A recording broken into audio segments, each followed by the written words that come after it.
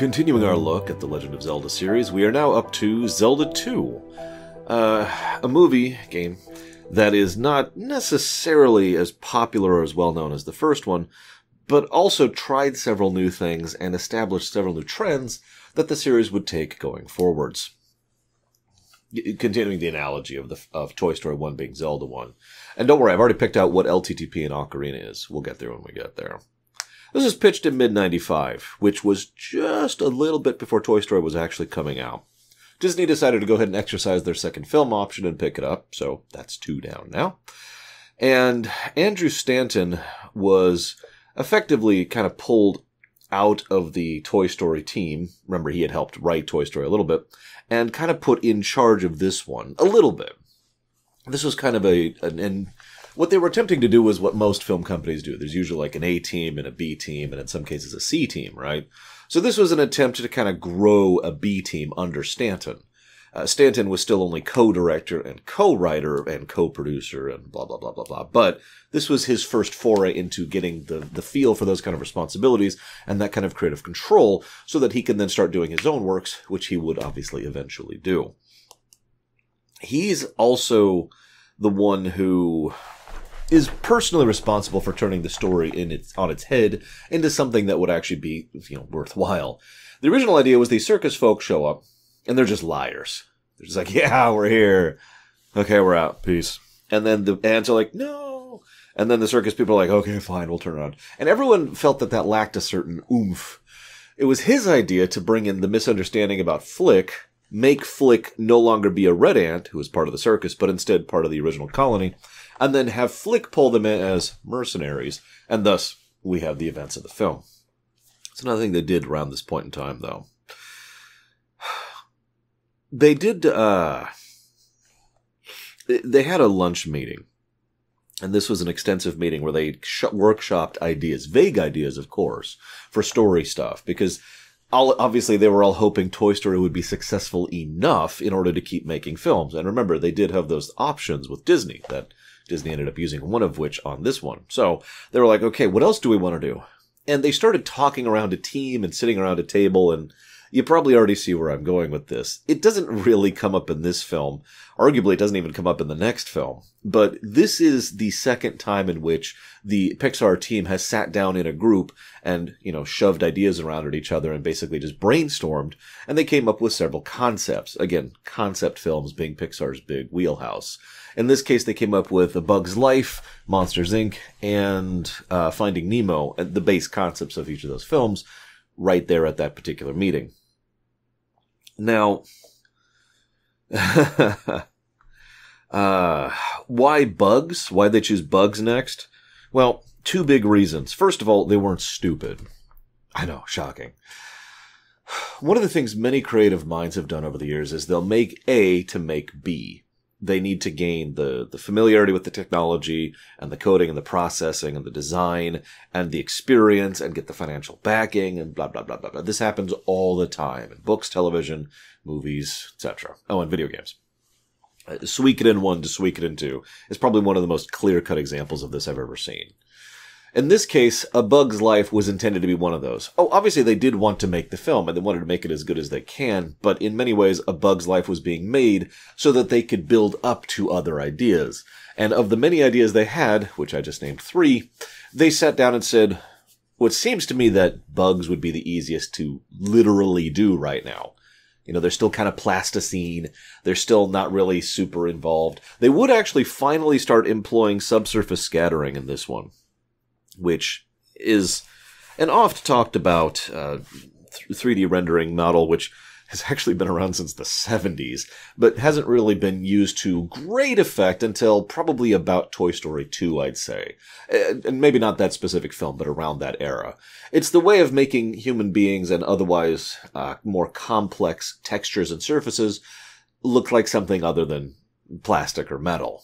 And you notice that while they start using that in this film, it still looks like plastic and metal. But that's okay, because that was the whole reason why they decided to use bugs for this particular one. Cool. They're still pushing the tech, though, and that's part of the point I'm mentioning. Remember, most of the Pixar team, especially at this point in history, they're the tech geeks. They're the people who wanted to make CGI stuff because they wanted to make CGI stuff. Again, if you're paying attention to my massive dissertation last week, this is going back over a decade at this point. Almost a decade and a half, actually, at this point. So, how do we do this? Well, remember that this film was kind of in the early parts of pre-production before Toy Story came out. Oh, Toy Story was effectively finished by the time they started working on this film, because that's how filmmaking works. I mean, I talked about that during the Disney Renaissance, when they were often working on 3 or 4 films simultaneously, depending on which point in history we were talking. But here, while they believed Toy Story would be successful enough, nobody expected Toy Story to be the smash hit. Remember me talking about that? So Pixar wasn't a big name yet, CGI animation wasn't a big thing yet, and they didn't really have the power, politically or financially, to really pull in what they would want with regards to several elements of the movie. So when it came to casting, they went heavily on television stars. Now, there are some exceptions here, but almost universally, television stars, even big-name television stars, just don't make the kind of money that film stars do.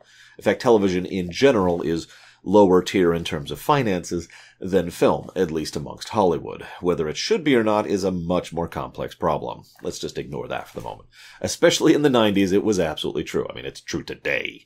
It is only within the last 5 years, 7 years, by the time this video goes out, because I do these well in advance, that television started to get big budget. I suppose you could argue it goes back a little bit or further than that, but I stand by my statement. Point being, they wanted to hire people that were going to be cheaper. So, they bring in all kinds of TV stars. I'm not going to give you the whole list. Just look at the list of people involved. This is all cool. Oh, right. Sorry, I actually forgot about this. I was going to start with this. I do apologize. It was requested of me to give the full in-depth and extensive history of Luxo. Now, for those of you not familiar, Luxo is the lamp towards the beginning of Little Things. He actually had a short at one point. Now, back in about 1838, there was this situation that was happening. Now, all of the lanterns throughout all of the London Underground were all being developed on screen in a manner that finally matched the vision of Sir Anselus Frankton the 32nd. Now, this is why they actually call him Junior rather than his senior compatriot. Okay. Oh, hang on just a second. Okay. Sorry that took so long. With that out of the way, let's go ahead and move on towards talking about office politics, which, I mean, I know we just discussed a whole lot of that, but let's go ahead and discuss even more office politics, shall we? Now, Katzenberg is not a great person. I've talked about this before. While the man does have some credit to him, and I will always respect the credit he deserves, see the Disney Renaissance and the Toy Story thing that I've already talked about, the man was always a political shark when it came to office politics, and he liked to play office politics way too much, and almost always to the detriment of the actual creative works. Let me go ahead and summarize. We don't know. Let's just start with that. Everyone says something different, and what facts we have could be interpreted in a whole slew of different ways. So all we know is that A Bug's Life was set to release at the same time as Prince of Egypt, which was DreamWorks' launching film. And so DreamWorks started working on... Sorry. No, see, I'm slanting it. I do have my own opinion here, obviously. So let's... Period. End sentence. Start new sentence. Ants, A-N-T-Z, was being worked on relatively at the same time as A Bug's Life. It's also worth noting that there is a decent... So, and let's stop. That's the facts, okay? Now, you can take from that whatever you want. However, we do have recorded phone calls of people talking to Katzenberg, and Katzenberg trying to wheel and deal with people. Katzenberg himself has denied this, but as I've said before, given the man's pattern of office politics, I believe with 100% certainty that he was starting development on Ants specifically to try and push back against Disney and Pixar. It is also worth noting that the man had a long-standing true or not, belief that people at Disney were out to get him. I actually talked about this during the Disney Renaissance videos as well. And that clearly influenced his decision-making at several points in time. It's also worth noting that Eisner, who was a dick, was probably actually involved in several of those things, and probably actually was, or at least someone under him, was actually trying to push against Katzenberg. I mean, if nothing else, Schneider was, right? So, make of that what you will, but I will say this. Did Disney deliberately put the release of A Bug's Life against A Prince of Egypt? Absolutely, of course they did. That's not even unusual. I mean, that's semi-normal. Did Katzenberg steal the core concepts for A Bug's Life for ants? Again, yes. I believe that with total certainty, especially since Katzenberg was fully in on the know and was someone people would bounce ideas off of and feedback off of, per his request, by the way, repeatedly, and was still at Disney when Pixar was workshopping and dealing with working on A Bug's Life. So he absolutely had the information and access to it.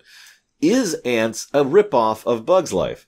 No, it's a completely different film. Anybody who's seen it can tell you immediately that the two films have nothing to do with each other, other than the extremely surface level, one has to do with ants and the other has to do with ants. That's about it as far as similarities between the two. I know you could get nitpicky, but I stand by that statement otherwise. Nevertheless, that was not a strong showing for DreamWorks, and if I ever discuss the Shrek block, which I know several people are pushing for happening next year, don't worry, it'll be a little shorter than the Pixar block. That is something that I do plan to bring up, because DreamWorks didn't do so well in its initial launching, and frankly, Katzenberg is probably at least part of why. Nevertheless, this film actually did get released much more expensive, $120 million budget. Some of that was spent on marketing, but actually most of it was spent just on straight-up tech. Remember, they were interested in doing CGI, and they felt like Toy Story wasn't good enough, and they were right. No insult intended. There was some good animation there, and it was remarkable for the time, but Zelda won. So they wanted to push the tech further, because they felt like it still wasn't where they wanted to be. They just wanted to get on with making movies. Again, the Phantom Menace problem.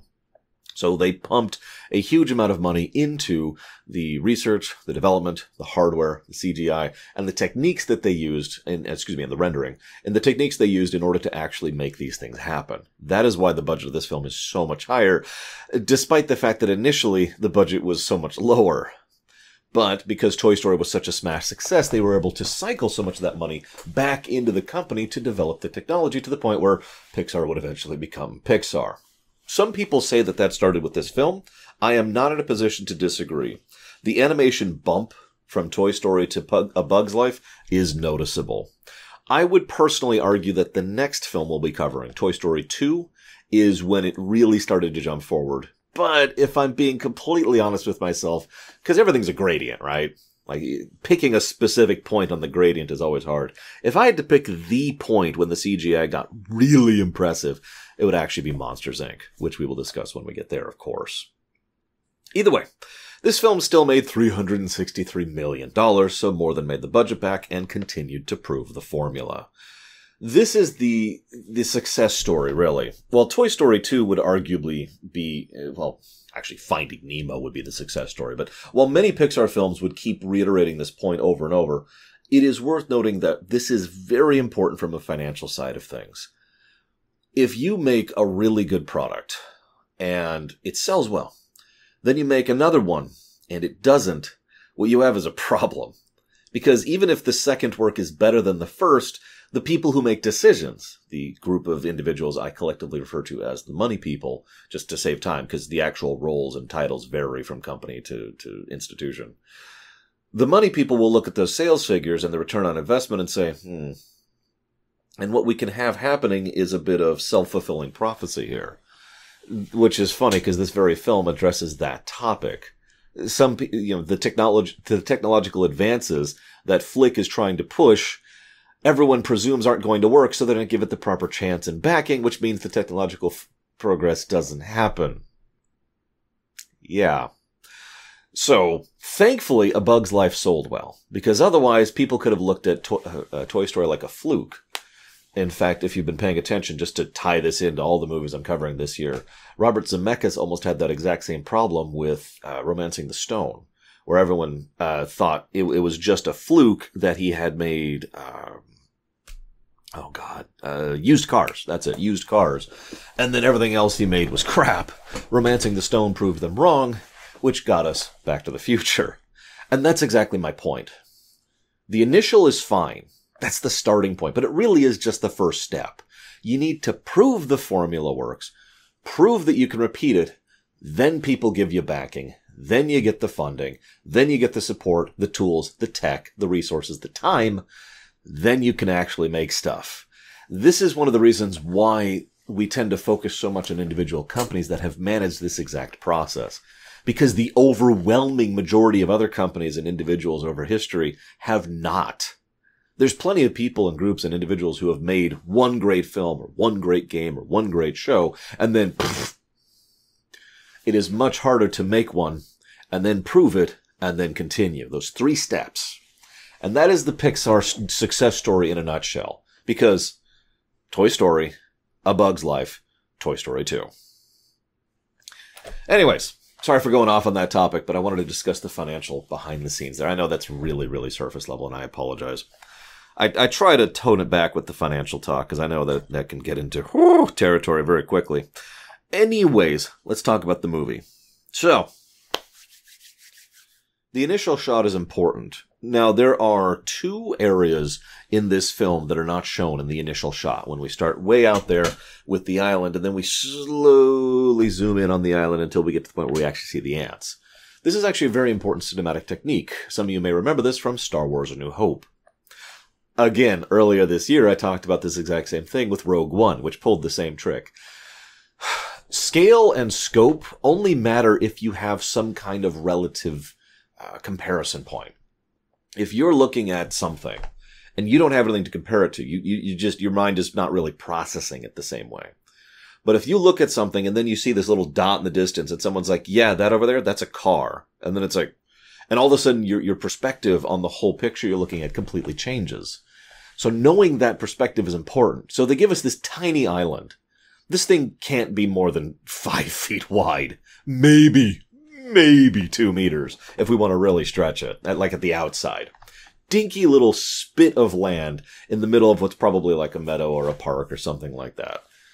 But that's important because now we have an understanding of exactly where we're going to be and the, what do I call that? There's a visual continuity to it. Because visual continuity is actually usually more important for video games, but it's important for movies too. Because it's important for the audience to know what is in relative to where, so that we know what is all in relation to everything else. We can have like a mental map of what we're looking at as we're going through the film.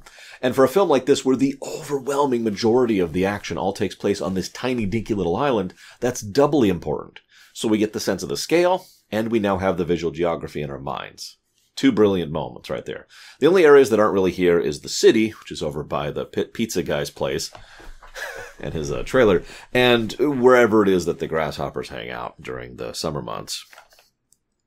Probably further south. If it's just random guess, given the mariachi music. Anywho, so what? Oh yeah. So why is the tribute platform right on the edge of the cliff? Am I the only person who's bothered by that? I'm going to go and admit something. I like this film. I do. But if I was to rate the Pixar films, A Bug's Life would be closer to the bottom. And I'll try to explain why as I go. But I feel like the script is just not particularly strong, which is funny because I said the same thing about Toy Story 1. Again, they're still trying to get their processes going, and they've only just barely started the methods that they would eventually employ to good effect when it comes to script writing. But anywho. So, tributes right there on the edge. Roddy McDowell, I want to mention him really quick here. He shows up as Mr. Soil, his last role. And he's, the bugs, a leaf falls. And first of all, context. A leaf is a terrifying thing to a bug, sure. So there's also the fact that they're lost. Oh God, how do we get around it? This is actually relatively close to real life. Although in real life, the ants would just then find a new route around without having the other person to guide them. But it's still, well, it gets across some nice little thing, and it shows the very beginnings of Pixar's incessant intention on research, because Pixar research is something they would become very, very known for, most notably in Finding Nemo. But here, it also helps to serve a point. These people are dinosaurs. Now, I'm going to explain that really quick. There's something I call dinosaur mentality. Dinosaur mentality is when you just slog forward, doing the same thing you've always done over and over without ceasing. It is a form of traditionalism. You might even say it is a form. What the heck? It's a form of stubbornness as well. Refusal to change, right? And that is these people in a nutshell. They are so wigged out that they can't take the tiniest little interruption in their lives. This is then further reinforced by Princess Ada, who is freaking out and wigging out because,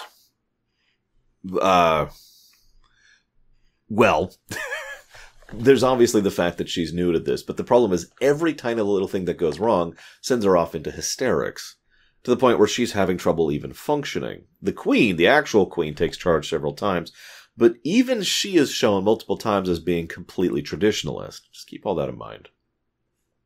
We also see,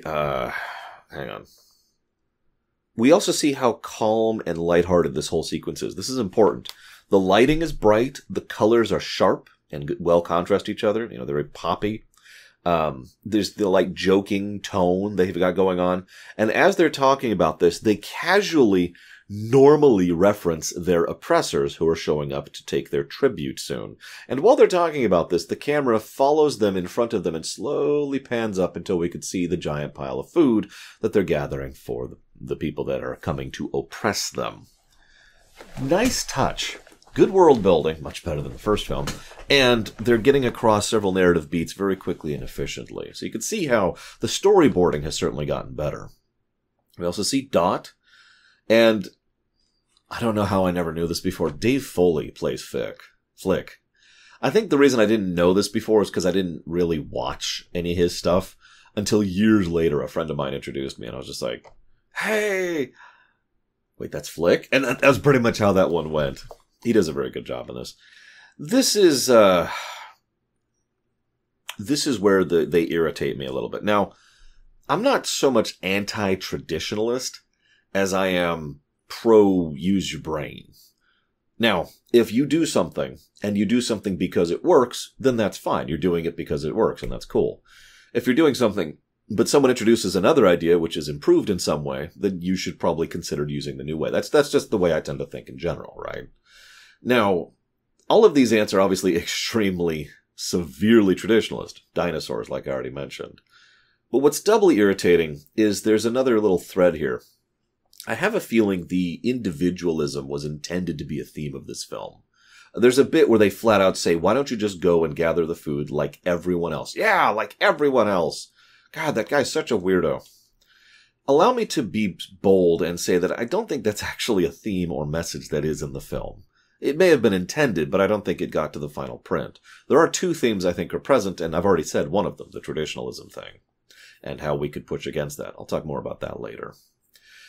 So, we see how his inventions do work, but, well, this kind of goes back into that self-defeating thing. How many of you have ever been in a circumstance or situation where you have such a low self-esteem that you effectively hurt your own ability to do what it is you're trying to do? And then you get embarrassed by it because there's people watching and judging you, silently, of course. And then in some cases, they're not judging you silently, they're judging you openly. And they make it worse because they grind you down. What are you doing? Why are you driving this way? Okay. This is really embarrassing. One time I was driving my step-parents home from the airport. Now, I've driven to that airport many times myself, and from that airport many times myself, and I'm a good driver. But they kept nitpicking my route and being irritable about it, and that wigged me out a bit to the point where I took the wrong turn, which wigged me out even more and made them make fun of me even more until I went the wrong way again. And it turned into this whole thing. How many of you have ever been there? Now, to this day, I'm embarrassed by that, because there's no cause for that. I'm in my 30s, for God's sakes. I shouldn't be getting wigged out just because they're getting judgmental, right? I made one mistake, but I let it get to me. But the only reason I let it get to me is because, well, because they were grinding me down, right? It's the low self-esteem thing. And this obviously immediately relevant to the film, isn't it? The idea of, oh God, it's Flick again. I can't wait for him to make another mistake. And in the background, during a later scene, we actually hear that this has happened before. But if you pay attention to exactly what they're saying, it's made clear that the incidents weren't really his fault. He had good ideas that were badly implemented, and weren't supported. And hey! And you see the self-defeating prophecy thing again. So he ruins everything. And there goes a ton of food. Why is it on the edge of the cliff? I mean, I know the answer to this. I'll tell you the answer right now, because it's always been at the edge of the cliff. That's where they put it. That's how they do things. I'm dead serious. Later on in the film, they rebuild the tribute thing right there in the same spot previously, because that's where they do things. So, lots of food is wasted, and the grasshoppers show up. Now, remember everything I talked about, how everything audibly and visually and in dialogue and in voice acting, we're all showcasing the lighthearted tone? Well, then the grasshoppers show up and all of that is flipped. The colors go more muted and more, not bleached out, saturated or desaturated, I guess. Everything gets darker and cooler and everything gets quieter and there's more ominous tone to it and everyone's terrified and blah, blah, blah. Because the grasshoppers are here. They're the villains, in case you missed it. But it is a good visual and audible contrast. I'm going to go ahead and share something. Pixar actually wanted to do something with the grasshopper and the ant. The problem was Disney already did that. Quite a while ago, admittedly, but still. And so they looked at that and said, well, we can't just do that. Well, what can we do? Now, the story basically stops there. Allow me to continue with pure conjecture, and this is all entirely speculation. I think this is a sequel to The Grasshopper and the Ant. The grasshopper goes in and offers his singing and, assistance to the ants, and the ants help feed him, and everyone's cool, and then a generation passes, and then 2, and then 3, and now it's habit and norm that the grasshoppers come and take the food that the ants have produced. Kind of dark, admittedly, but this is actually a really dark film. This is when we're introduced to Hopper. We find out the first rule of leadership, which is everything is your fault, not the truth. And we get a lot of exposition, once again, in a very efficient period of time here. Hopper is big and intimidating and terrifying, but the grasshoppers in general are just thugs. I mean, the gang buddies, the cronies that follow around after Biff over in the Back to the Future series are a good example of the tonality of these guys. Much later in the film, we actually hear them talking outside of anybody else's reach. So in other words, acting as they normally would, and they're just whatever, dude. Man, I love our job, Whew, cool. And that's it, right? That's the overall tonality. And that is the way they're portrayed consistently. This is also probably why Hopper's the one in charge, because he's the only one who uses his brain at all.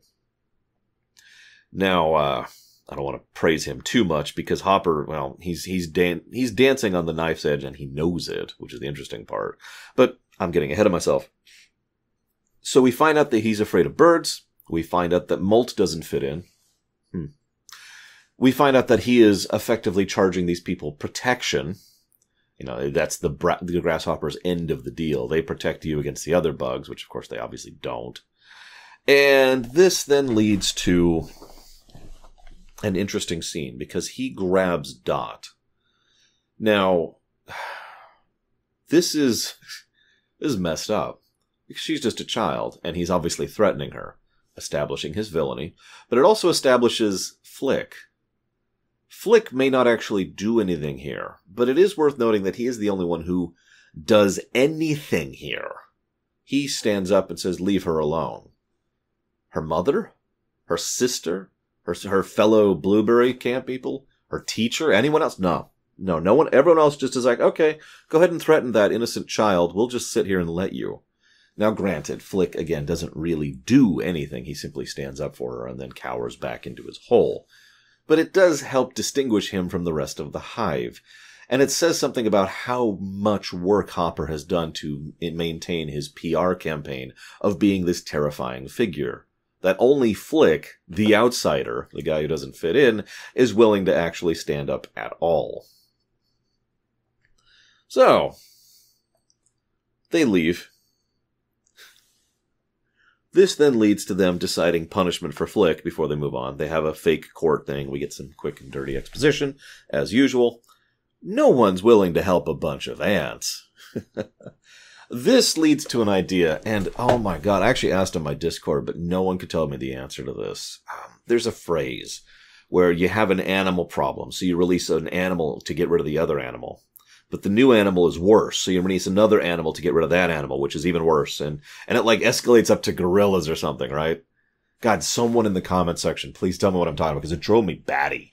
And trying to find a phrase like that, or a Aesop like that, was really hard to do just from straight Googling. Google's like, you mean this? No. But that's kind of what one of the problems is here, as suggested. Why don't you go and get someone bigger and badder than the grasshoppers to defend us? The thing is, that is a terrible idea. Hear me out for a moment. First of all, on the one hand, it could go well, and they could successfully get rid of Hopper and the grasshoppers. But if any of the grasshoppers survive, they will be able to leave, get reinforcements, come back, and we have issues. This is very step mentality here. The second problem, which is much worse, is you could release something much worse than the grasshoppers, like I was just alluding to. The Godzilla threshold, if you will. And in that circumstance, well, congratulations. Now you're even more screwed, because at least you could probably have defeated the grasshoppers. But now you've got something even worse showing up and taking all your food. So this is a terrible idea. Naturally, they all think it's a great idea and send Flick off on it. I want you to carefully think about something. Everyone, including the Queen, who is shown as being one of the more positively inclined of the ants, and the Princess, ditto, both think that it's a totally cool idea for Flick to leave and go and get this stuff. They also think that leaving the island is suicide. And every ant involved has consistently portrayed the idea of leaving the island as a terrifying thought. Partially because of Hopper's manipulations, but also because of the fact that they're so traditionalist that they literally don't know what's over the next hill. So who knows what could be out there. Very Fallout 1. So you put those two facts together and you see why I'm bringing this up here. Screw these ants. I'm sorry. This is one of the reasons, we're up to, I think, reason number 2 now, why this movie kind of aggravates me a bit. It's like, what is wrong with these people? And we're supposed to root for them. I know, the hero is supposed to be self-sacrificing to people who even hate them, but come on. Anyways.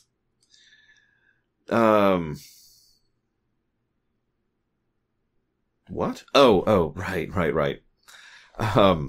Sorry, I was looking at my notes and being very confused by a note, and that's because I wrote it strangely. So what happens next is another one of those establishing things. Now, we've actually already seen this in Toy Story, but I think this is a better presentation of this. And this idea is something that would become a Pixar norm, all the way up until Onward, which, as of this moment of recording, is the most recent Pixar film I've seen. I haven't seen Soul yet, so it'll be the first time watching it for the show. And that would be, okay, we've got Blank. How would Blank do normal human stuff? And we see this in Finding Nemo, we see this in Cars, we see this in Onward. It's a normal thing that Pixar likes to do. Okay, we've established a fantastical concept. Let's add the mundane to it. Now, I like that. I like their approach to doing that, and I think it's a smart thing to do, and it allows for just from general creativity. Just cool little things. I wrote down a couple of examples. The stick bug being a prop, the fireflies being used as lamps, the Christmas lights being used as the red light, green light, the beetle being used as a bus. You get the idea. Mushrooms, that's a thing. Just quick and dirty stuff. There's not that many in this film, but again, establishing precedent. This also leads to Ratzenberger. I was going to make a Bill Paxton joke here. You're probably thinking, huh? And if you are, then you didn't see the Aliens Rumination. Shame on you. But the joke was going to go something along the lines of, Ratzenberger clearly has some dirt on the Pixar executives, and that's why he's in every film. And then I realized who the Pixar executives are and what the dirt is there. So thanks, real life, for completely ruining the joke. People. Regardless, while Ratzenberger was obviously in Toy Story 1 as Ham, this is once again establishing the trend. Ratzenberger is back. He's actually one of the only people who's back and voices the flea. Actually, one of his largest roles within the series of Pixar films. And this would begin what is effectively a running gag, a Ratzenberger always voicing someone. I think there's like 3 or 4 films that he's not in. Actually, I think it's closer to 6 now that I'm thinking that out loud, but you get my point. Anyways, So, the circus. Flick is weirdly unafraid of anything going on here. But I do like how we're introduced to the circus people very quickly and efficiently. There's a lot of that quick, efficient exposition in this film. As, well, a group of people who don't quite fit in. They're known as failures, is specifically the word they use consistently. And they talk about how, well, they don't really have a home. Ooh, yeah, yawn attack. Yeah. They don't really have a home with the circus. They don't really have anywhere else to go. They do stick together as a group, but they're obviously, well, gypsies, right? They're outsiders. They're people who don't fit in, right? So, that was a joke, by the way, because her name is Gypsy. Anyways. So they put on the tribute pile right back on the edge. This is reinforced, by the way. Hang on. I'm getting ahead of myself. A lot of stuff happens very quickly, and I don't have much to say about it. We see Francis, who is being teased about being feminine for some reason. I guess it's because he's a ladybug. And we see the flies, who are like, and they're bullies because they're flies. Nobody likes flies, honestly. I mean, can you imagine trying to make a lovable cockroach in a film? Give me a break.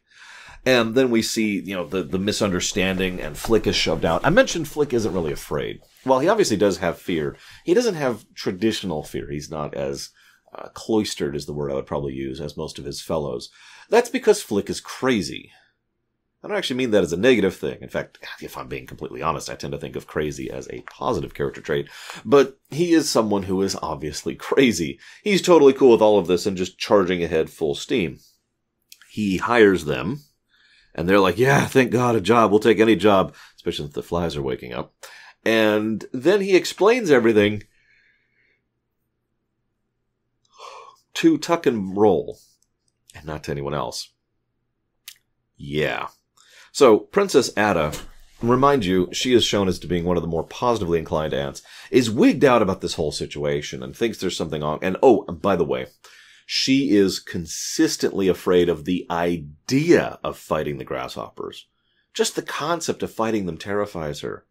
This is either A, showing how effective Hopper has been, or B, showing how traditionalist they really are, or C, all of the above. Take your pick.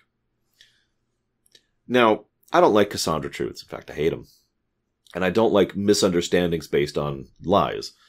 So this section of the film kind of falls a little flat for me, but I forgot how quick it was. So I'll give the film credit.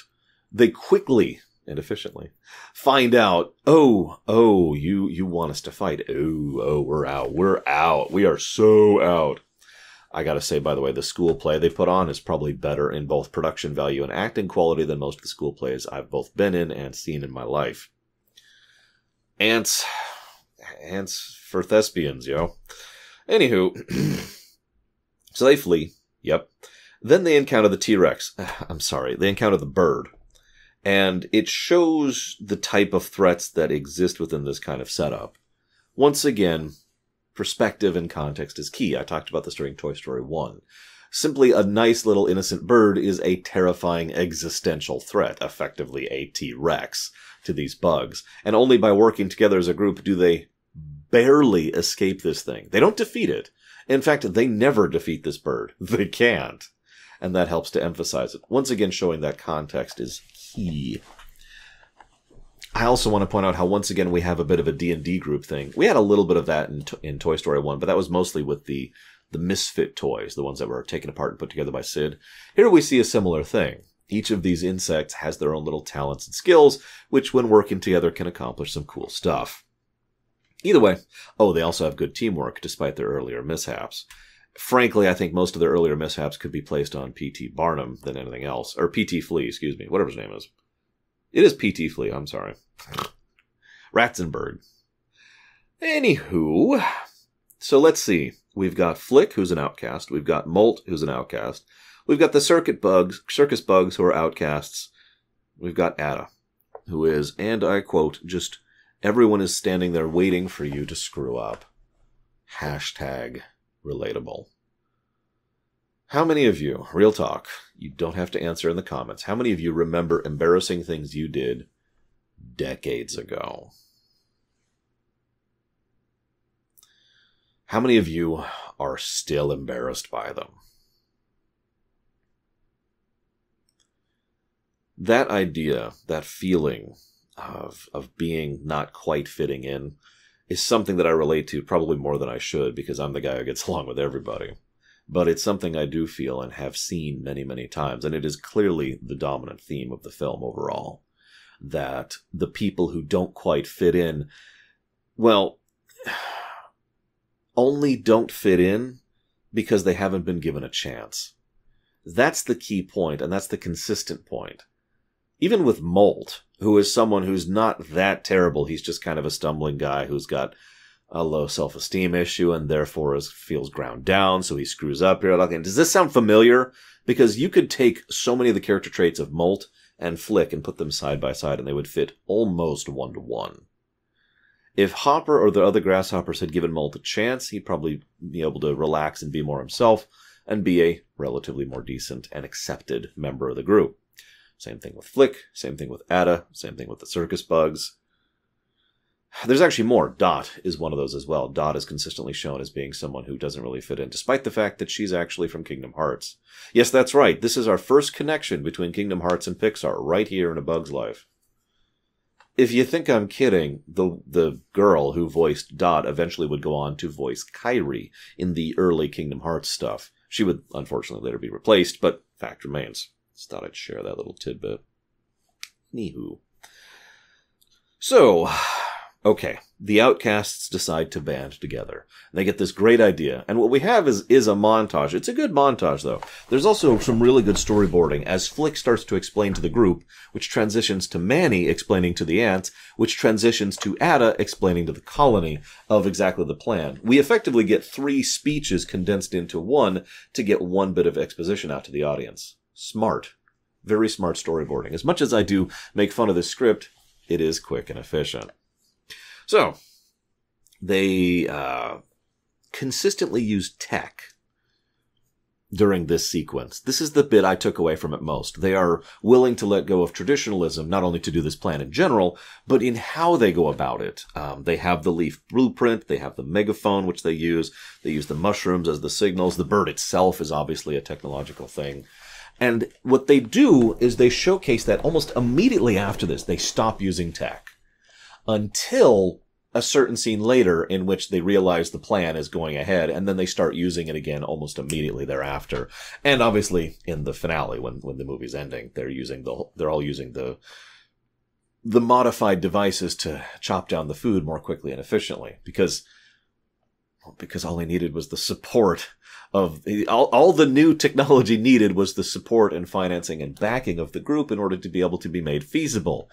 You can see why I call this overall film kind of an allegory for Pixar as a whole, right? Anyways. So, the grasshoppers, we cut over to them, and the grasshoppers are abusing the mosquitoes just like they do the ants. I find myself wondering if there's like a group every season that he goes to and just...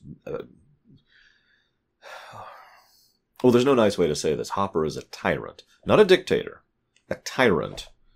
He understands a little bit disturbingly well exactly what a tyrant needs to do to stay in power. You need to constantly and consistently grind the people under your feet, even if there's no real benefit to it, because they need to always know their place. No one can ever be allowed to question you or your orders. Otherwise, the peasants will rise up, the serfs will attack, and you'll have a lot of people under a guillotine.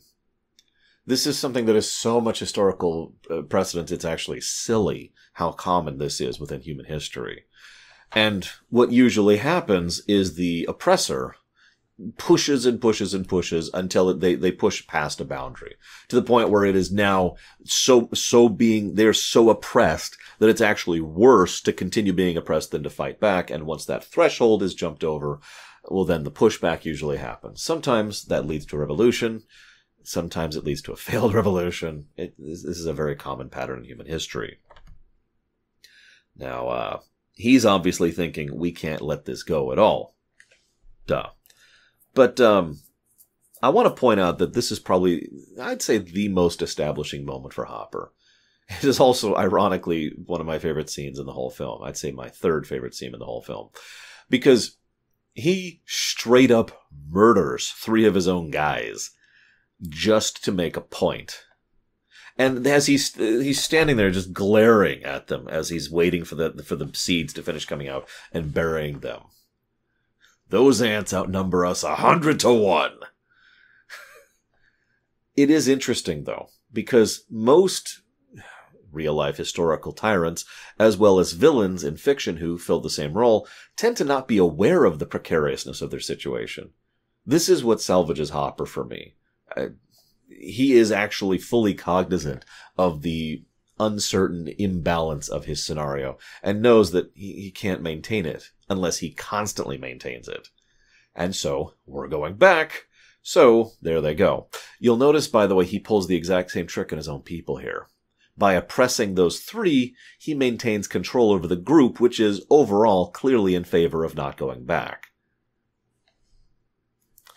Anywho, so, P.T. Flea shows up and ruins everything. And it's like, oh no, this irritates the crap out of me. It's probably my least favorite scene in the whole film. Now, obviously Ada's upset at Flick and has a reason to be so. He did lie. But if I might take his side for a second, the reason he lied is the exact reaction you're having right now, Princess. I brought back some Flea circus people, but we've got a great idea to make this work. And she would have just been like, no. Just like they're all like, no. They all immediately torpedo all of the ideas, all of the bonding they've made with these people, all of the connections they've made with them. They have the bird. They have the plan. They have the setup.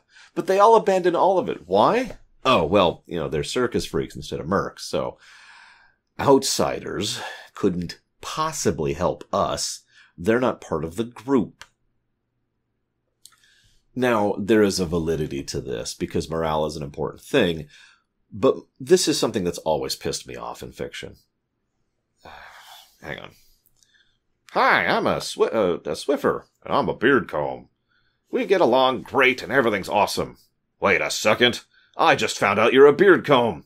I suddenly distrust all of the time and effort we spent bonding and getting together, because your true nature has been revealed to me, and that totally changes the reality of what we've already personally experienced just before. I hate this. I hate this.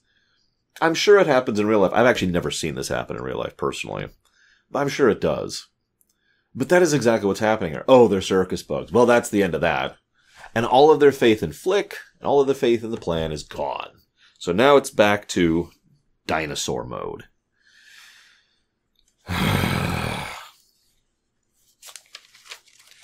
This leads to Hopper showing up. The grasshoppers are actually pretty coordinated here in how they systemically terrorize the ants into submission, probably because that's the whole reason they're here, as I mentioned earlier. It's interesting, though, that they show such keen teamwork and organization skills, because the ants can do exactly that, too, and show that in almost every scene they're in. So, it's not like they couldn't fight back if they wanted to, but, Dot flees Thumper, has to fly. Thumper is totally cool with killing a child, by the way. I just wanted to point that out. And this is actually where I make my note about the Kyrie connection. Let's talk about defeatism. So, defeatism's terrifying, because defeatism is when you don't try. Well, there's no point in bothering. After all, I will not succeed. So you don't even get started. The car doesn't get going, and you don't get... you don't even begin, right? Now, obviously, there are good reasons to not begin a project, or not begin an endeavor, or whatever, right? There are good reasons to do that. But defeatism, feeling and thinking that you're going to fail before you even get out of the gate, that is a very unique and horrifying slice of depression. It ensures that you don't try things, which ensures that you don't succeed at things, which further ensures that you don't try things. It's very seesaw. And the further you tilt, the further you tilt. And that leads to, Flick and his entire character arc, actually. It is interesting that the entirety of the circus group, minus Flea, because Flea's always running everything, and Dot all have to work together to try and convince him just to try, just to make the endeavor, to make the effort. This also leads to a first for me in the Pixar films. I'm going to take a sidebar here really quick, okay? One of the things that Pixar is very well known for now is the feels. This probably, for me, peaked around Up. But even their films that aren't really all that good, like Onward, still have extremely impacting, wonderful emotional scenes that just, they manage to knife right into the feels, right? It's actually a meme at this point. The Pixar runs on tears, right? And they're really good at that. But Toy Story didn't have that. And I found myself thinking, when did that start? Now, obviously, Up was a big moment, but during this particular run-through of the franchise, I actually plan to pay attention and try and track when that kind of became a Pixar norm. But this scene where Dot pulls up the rock and is like, pretend it's a seed, okay? That was the first moment I felt like that as I've been going through the series. And I know, we're only on the second film. It's not quite to the same extent as the other stuff, but I think this might be the proto-feels moment right here. Curious of your thoughts on this, and as ever, curious when the first feels moment would be for you. You don't have to answer here. If it happens in a future film, you could mention it there. Again, I do plan to track these as we go. Either way, so they decide to go distract him, and this... Can I tell a side story? So they send the circus up, and they're like, hey, we're a distraction. One time I was in Warsong Gulch, and I'm running around like a maniac, typing out in all caps. I was on a paladin. I'm a distraction. I'm a distraction. And going around stunning and slowing and, flinging all this stuff. This was back during Vanilla, I believe. Yeah, it was. This is during Vanilla. And so just running around, constantly interrupting the horde enemies that were coming after me. And it worked really well. I was a very good distraction, and I was very good at tying up the enemy, because sometimes the most overt distractions tend to be the best. So they roll up with a large circus thing, and it works quite well. This leads to problem one. Actually, before we get to the problem one of the plan, let's talk about the Godzilla threshold. Now, I mentioned this in passing earlier, but there is a slight difference between the Godzilla threshold and the animal problem I talked about earlier. The Godzilla threshold is, things are so bad, we're willing to try stuff we normally wouldn't. Whereas the animal problem I mentioned earlier is usually done in ignorance, making things worse because you are frantically trying to make things better. The Godzilla threshold is, well, we're screwed anyways, release Godzilla. Hence the name.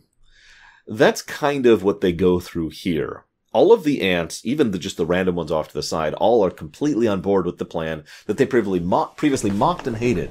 Why? Things couldn't possibly get worse at this point, so screw it. And it's interesting the way they portray that, because it's clearly shown that this isn't sudden faith in the plan or sudden faith in Flick. It's just, oh god, things are much worse than we thought. Well, might as well try, right? So they send up the ants to free the bird. Problem number one, the bird gets stuck.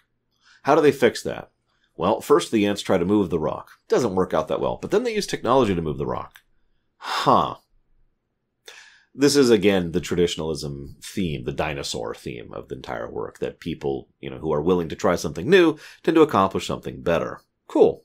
So, and everyone likes to play along. There's some great stuff. Oh, my eye, my eye. It's just an enjoyable overall sequence, and everyone plays it up. And that helps sell it. What's doubly amusing from a narrative perspective here, this is almost irony, is that if you're paying attention, the ants, and circus bugs, are pulling the exact same trick on Hopper that he has been pulling on them for years. By playing it up, by using PR, by using intimidation and coordination, they are selling an idea that isn't actually true to him. Now, this then leads to P.T. Flea ruining everything for the third time. I swear to God, he is the Mr. Potato Head of this frickin' film. If I haven't said this before, allow me to say once again without hyperbole that Mr. Potato Head was the villain of Toy Story 1. I am not joking about that. That's not some meme. He is actually the most villainous character in that entire film, and it pissed me off. It's one of the biggest detriments to that film. And P.T. Flea is kind of going in the same direction here. This then leads to the reveal. You'll notice, however, because of the distraction, they have won a victory. This is key and critical. I'd say a little over half of the grasshoppers left. He's left with only a small handful. I should have paused and counted, but it can't be more than 12. It's probably close to like 9 or 8. And that's all he's got left, because everyone else ran, because bird, right? Now, that's important because it means now they are on a worse standing than they were before, and they were already in a state where they had to constantly terrorize their enemy in order to win. So the bird wasn't for nothing. I'll give you that one, Phil. Then he beats the ever-living snot out of Flick. And no one tries to help. They don't really try to help until Flick starts speechifying and starts talking about what the ants can accomplish, and basically pulls Hopper's trick one last time in reverse. We can do so much more than you give us credit for. You'll notice Hopper has been doubling down hard here. You're less than dirt. You're an ant. You have no purpose and you're worthless and blah, blah, blah. Really trying to hammer in the PR stint, the terrorization, the tyranny that he has been pushing for years, because he's trying to reestablish control. The problem is, when you're pushing the element that hard, it's actually flimsier. This is also historically true. When you really oppress someone, you tend to have less success oppressing them. This is even true in Star Wars, for God's sakes. So, he is able to turn that around on Hopper and convince the ants of what's going on. This then leads to the big battle scene. Now, there's a brilliant shot. There's some good camera work in this film, where Hopper's realizing that he's losing the crowd and he's losing the tyranny battle. And as he turns, he sees so many ants, a sea of ants, that literally you can't see the ground between them for how many are just covering the screen. And then they charge, and as they're charging, the new ants come in and continue to cover the screen because there are that many of them. Nice touch. This then leads to them curb stomping the grasshoppers and Hopper, because of course they are. In real life, if a grasshopper tried to infiltrate an ant farm, or an anthill or whatever, actually, the ants would absolutely shred that grasshopper. This leads to our third problem. Pay attention, the first problem was the bird was stuck. The second problem was Mr. Flea. The third problem is the rain.